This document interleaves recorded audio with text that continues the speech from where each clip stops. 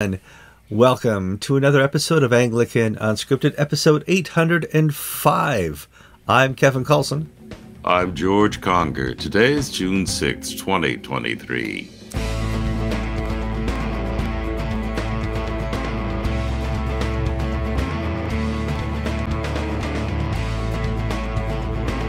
All right, thank you for joining us for another episode of Anglican Unscripted. How can two busy people ever sit down once or twice a week and make a show? I don't know. George, you don't know. It just happens. And we try for Tuesdays and Thursdays, and this is going to be an abbreviated show because we're busy people. But we got 6 great stories. George, how are you doing this week? Well, I've been snake bit, as they say, ever since I got back from my exorcism course in Rome, where things just...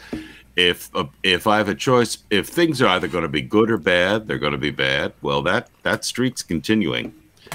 I spent yesterday afternoon several hours in court at the county courthouse. One of our parishioners is serving a 5-year sentence for theft.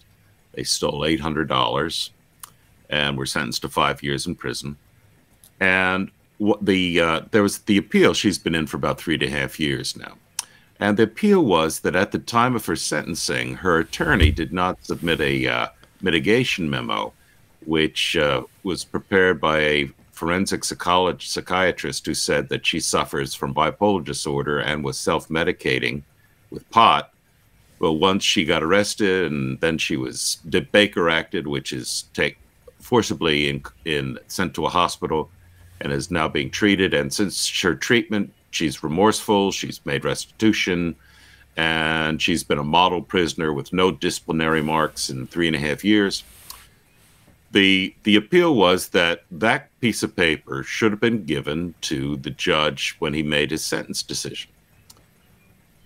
And I witnessed the spectacle of the girl's attorney essentially lying to the court. The attorney who screwed up the first time, saying, "Oh, well, I told the judge this in chambers. Oh, well, I told her parents this and this and that.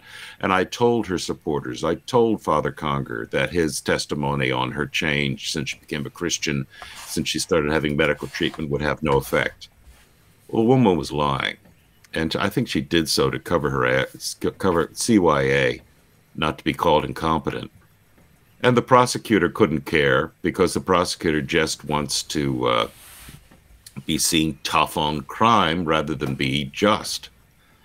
So I woke up this morning very angry at the world because of the injustices of our dysfunctional court system, where, you know, some places in the United States, you can burn down the federal building if you're in Portland and you're, you know, no problem. You go to Washington, D.C., and you stand outside the Capitol while others are breaking in, you get 3-year prison sentence for sedition. You stick up a liquor store and shoot 5 people in New York City, you're let out. In Florida, you steal $800, you get a 5-year sentence. And the prosecutor said, well, the judge could have given up to 30 years for stealing $800. We just have a broken judicial system. Oh, yeah, absolutely. And you and I have watched this for decades, where justice is not delivered fairly, not just in our country, but around the world. There's a lot of hypocrisy in justice. And I was raised to believe that justice is blind, that it's there to weigh the evidence. And, you know, to a certain extent, yeah, but to a large extent, the problem is geographic location. Where do you live? If Florida is tough on crime, okay, and so is Texas and many other southeastern states. Northeast is loose on crime. California doesn't prosecute crime anymore. You got to do some really nasty stuff to even make it to the prosecutor's office. To make it to his desk, there's probably 3 or 4 missing bodies somewhere. Well, you are right in that it is consistent in some areas. Consistent in the sense that if you steal $800, you'll get 5 years in Florida. If you hold up a liquor store, you're going to get 45 years to life. I mean, it's not that there's certain crimes that are in Florida are not punished. They just punish everything with a very heavy hand. But to me, it's just the mendacity and the evil of humanity, of just Satan. You know, the lawyer was incompetent the first time around, and she, in my opinion, tried to smooth things over because she still has to work in this county. She still has to work with the judge and the prosecutor. It's a small southern county, and so she basically sacrifices her client, testifying against her own client. I didn't even see. I grew up, Kevin, watching Dragnet and Adam 12 and the FBI, and I had this image of law enforcement and the judiciary. Perry Mason, you know, Hamilton Berger and Perry Mason was honest. He wanted justice, not so much a conviction. We don't have that degree of integrity. Oh no, I don't know if you remember the name Michael Skakel. He was a cousin to the Kennedys, and he's famous for being accused of killing a childhood friend with a golf club. And I attended his appeal after he was convicted of murder. That's right. You did court TV for it. You were the court TV cameraman. And about day 2 into the testimony, I was convinced by the testimony here that Michael Skakel was certainly not, there was no evidence for his guilt, and that the prosecutor had gone way over by paying a firm of $5,000 or something like that to produce a video and soundtrack and PowerPoint presentation that just wowed the jury into convincing them that Michael Skakel was guilty. And he went to jail for a couple of years. He came up on appeal, and they had this judge there. And, you know, at a certain point, this judge is like, but where's the evidence? You know, you had this great multimedia presentation. You wowed the jury, but where is the evidence that Michael Skakel is guilty? And the prosecution, well, you don't need evidence to find somebody guilty anymore. Like, he didn't say that, but you're just like, holy cow. So, yeah, George, you and I both agree that the judicial's completely broken.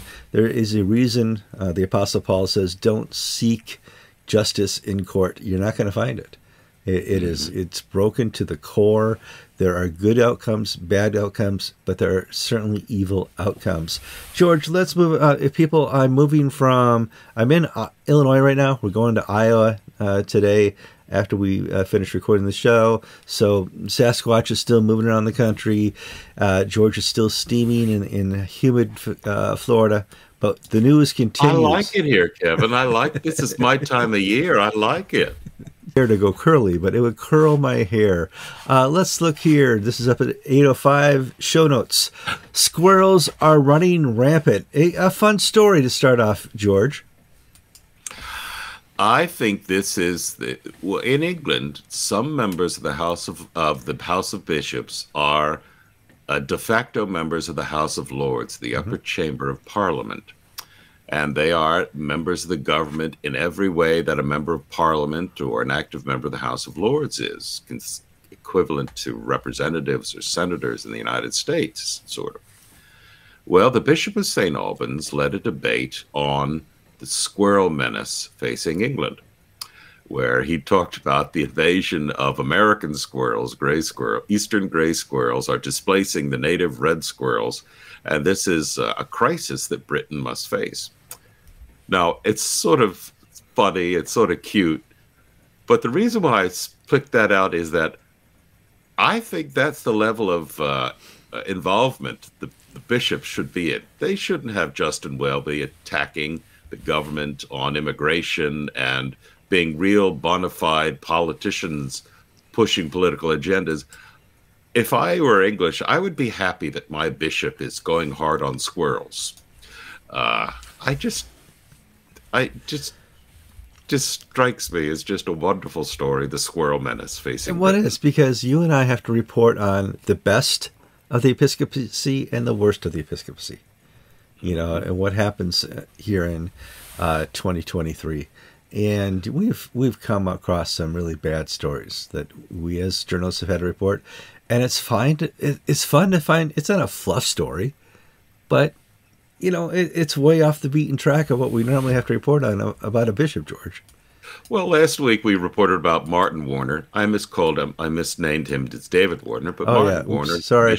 Yeah, Bishop of Chichester, yeah. basically did a hands-off, ignoring the poor crazy priest David Renshaw, who's sacrificing squirrels and chickens and sheep and satanic rituals and all this and that. And now we have a bishop, unlike Martin Warner, who ignores the plights of little furry creatures. We have a bishop in St. Albans who is a champion for British squirrels against the illegal immigration of American squirrels. Mm-hmm. So in this case, foreign squirrels are bad. Foreigners must be extirpated and driven out of England so that the native British can flourish. Now, we're not talking about people. We're talking about squirrels. Sure. So, yeah, that's fine.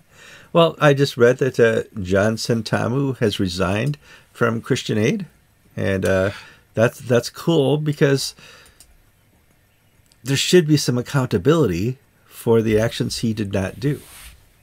yes, John Sentamu resigned last week as chairman of Christian Aid, which is a major British charity. And this is a big deal. It's like being head of the Red Cross or something. It's not well, I don't know how much he put into it, but it is a great honor, and it did involve responsibilities and a public platform. And Sentamu, because of the blowback from the scandal of his inaction over the Matthew Innocent affair, resigned. In the Church Times, there was an exchange of correspondence. Ian Paul, who is a member of the Archbishop's Council in the Church of England, and he's a noted writer. We publish his stuff on Anglican Ink all the time. He penned a letter saying that John Sentamu's actions were just atrocious in this. He's basically saying, not my problem, not my fault, don't look at me. And he was being legalistic. Well, in response, you had two bishops write back saying Ian Paul is just being mean to poor John Sentamu because all John Sentamu did was, follow the letter of the law. So the lesson really hasn't been learned yet, that safeguarding is everybody's responsibility, not just somebody's. Yeah. In Sentamu's case, he didn't supervise Stephen Croft, and because of that, he's been hammered and have to step down. But here's the funny part. Stephen Croft is still Bishop of Oxford. Nothing's happened to him, and in fact, Croft has had the audacity to go preach about safeguarding in the House of Lords. And I can't guarantee it. I assume and presume that Stephen Croft there'll be no action taken against him for what happened here. That the only fall guy is going to be John Sentamu. Yeah. Can I do a little sidestep, and then we'll step back into the story? Just sure, why not? A number of people have written us telling us that did we know that Stephen Croft's son, Andy, is a Church of England priest and has been the guy running Soul Survivor, which has been the recent story of Mike Pilavachi, whatnot. And isn't it, should we link the dots? And to me, the answer is no. I mean, I don't want to blame the son for the sins of the father. I mean, we each have different life paths and careers. And so if people are looking for us to do an in-depth trying to tie A to B together, it's not going to come from us. Well, I mean, if there's just no smoking gun either. Yeah. I mean, we try to look for evidence and not just hearsay in our reporting. Believe it or not, we do try to investigate our reporting. We don't just sit here on a webcam and go, hey, let's talk about this. We have to have something to do it. Otherwise, you end up in court trying to justify why you said something stupid. And we don't try to do stuff stupid. So let's take that back to... Well, yeah. And if my kids are going to be beaten up for what I think, one lives in San Francisco, one lives in Seattle, they're going to be big targets for their friends. Absolutely. All right, let's move on to some more news. Right as I pressed the publish button last Friday for the show, I saw a news story that we published that Presiding Bishop Michael Curry was in the hospital receiving medical care, and it sounded pretty concerning, George. Yeah, he had to spend a few days in the hospital for internal bleeding. Michael Curry's had some medical problems over recent years. He was treated for prostate cancer. He's got hypertension, and he wound up in the hospital. He maintains a home in North Carolina, plus his official residence in New York City.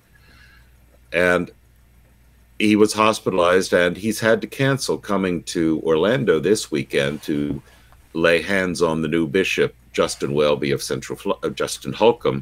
Holcomb, yeah, that's right. Too many Justins, Kevin. And it was the feast of Justin Martyr last week too, so we got all coming at once. So Curry is ill, so ill that he's had to cancel basically the one thing that presiding bishops are supposed to do, which is fly around the country each weekend and make new bishops. So we're getting, I think, Clifton Daniels or some retired older bishop to be the chief consecrator. But Michael Curry's, he retires 2024, but he really has been coasting for physical health reasons. Like, he's not said anything, for instance, about the Uganda anti-gay laws that have exercised so many people. And in the past, that would be red meat for Michael Curry, and he's been quiet about it. Well, but so is Justin Welby and Cottrell. They've been quiet too. Well, but hold on. As an Anglican Unscripted viewer, I ask that you pray for Presiding Bishop Michael Curry. We pray for our bishops. We pray for even those who aren't doing jobs that we find stellar. We still pray for them, and I pray that his health returns, George. Yeah, I'm going to have to miss the consecration of Justin Holcomb. One of the fellows on Friday dropped dead of a heart attack while mowing the church lawn. And we're going to have his funeral this coming Saturday, the same time as the consecration, so I won't be there. But we're sending a deputation, and one of the vestry members is going to carry a banner and vest wear an alb for the procession and everything. Okay, but at the end of the day, your pastoral obligations outweigh any ceremonial obligations, or Anglican Unscripted obligations. Not all the time, but you sometimes say, hey, got an emergency, got to go to a nursing home, got to go to the ER, whatever. I say, fine, do it. Church before Unscripted. Now the audience is about, no, we want Unscripted before church. No, it doesn't work that way. This would be a failure of a show if we didn't have our priorities set straight.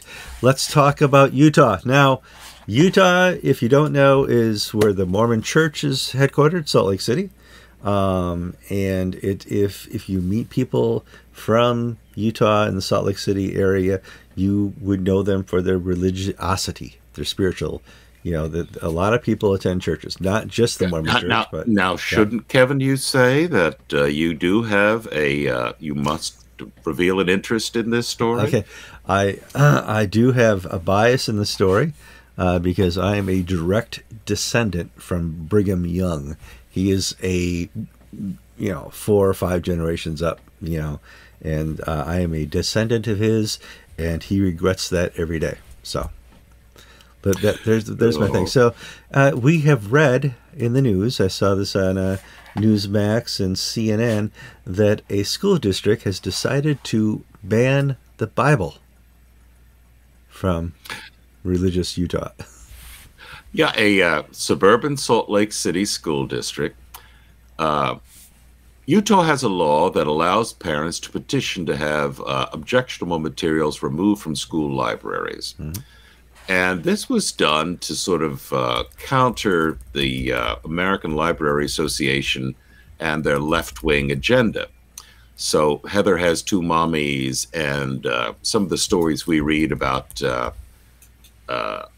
sex manuals and whatnot being introduced into school libraries for students to read.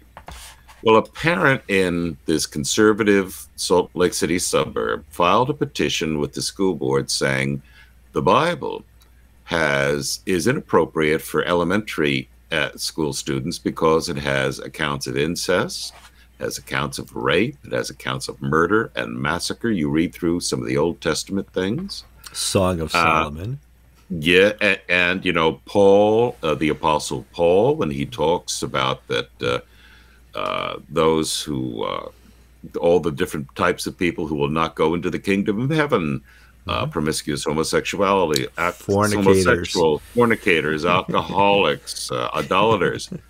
Well, what if some poor little child wandered into the library, this woman said, and her mother was an alcoholic, fornicating, blah, blah, blah, blah, blah, and she'd find out her mommy isn't going to go to heaven.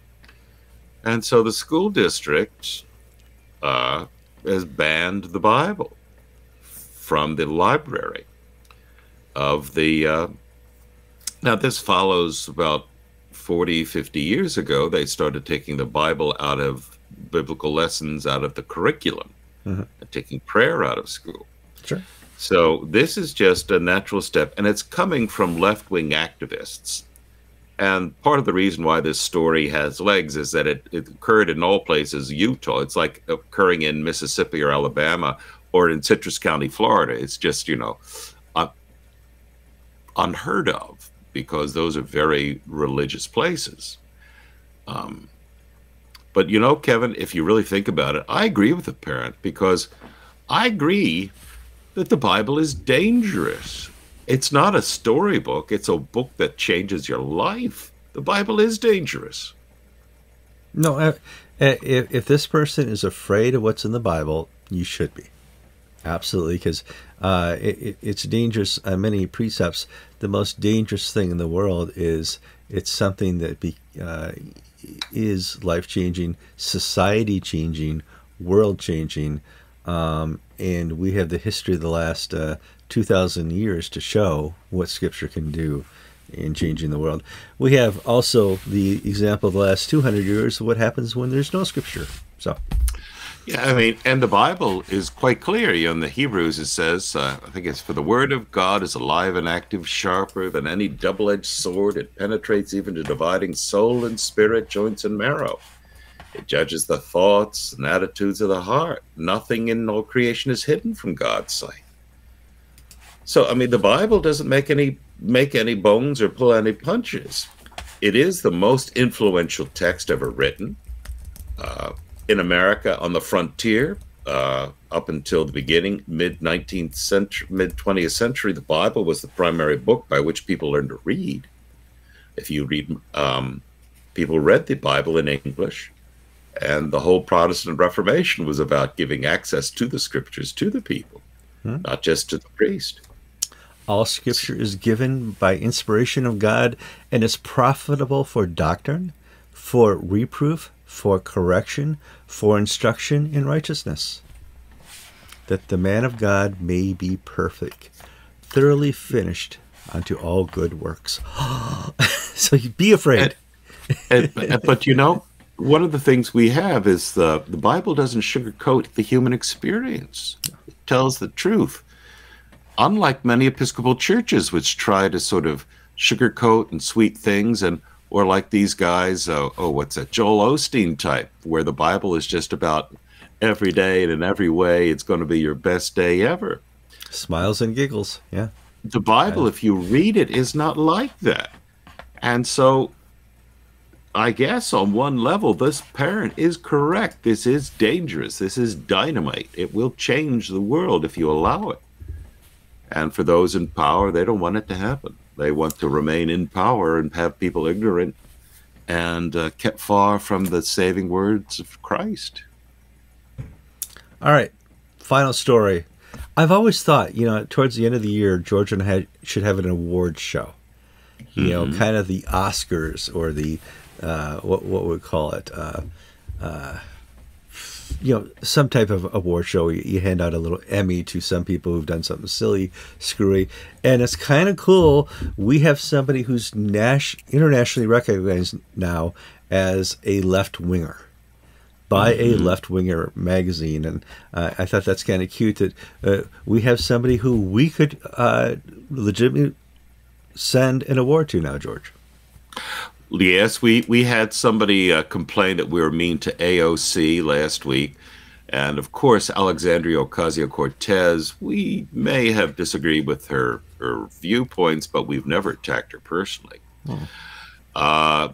They, of course, I think were referring to what they call AOC, the Archbishop of Canterbury. And we've had our fair share of beating up Justin Welby. Part of our job. Well, it's not our job to beat him up. It's our job to hold him accountable. You're right. Yeah. Better said. Better said. Thank you. But the New Statesman is the sort of flagship magazine of progressive British English life. Think of it as sort of the Nation or the New Republic or the Atlantic in the United States, a left-winger magazine. Yeah.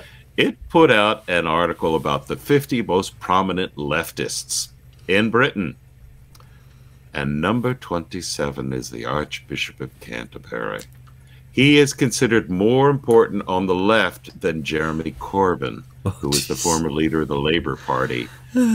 So Justin, I'm sorry, man. You are being tagged by the secular liberal press as being a flagged standard bearer for the left-wing political elites in Britain.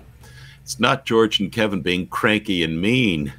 It's just us reporting the reality of life. Unless part of our audience is just New Statesman journalists. You know, maybe they just watch us and say, well, this is what we should think of Justin Welby. No, Justin Welby determines what you think of Justin Welby, and we don't have very much to say about that. His fruits are right before him. George, this is going to be one of our shorter shows, mostly because I have to turn the engine on and drive out of here. But you have yourself... There's somebody pulling out and backing you just this moment before. Yeah, I know. I'm Kevin Kallsen. And I'm George Conger, and you've been watching episode 805 of Anglican Unscripted.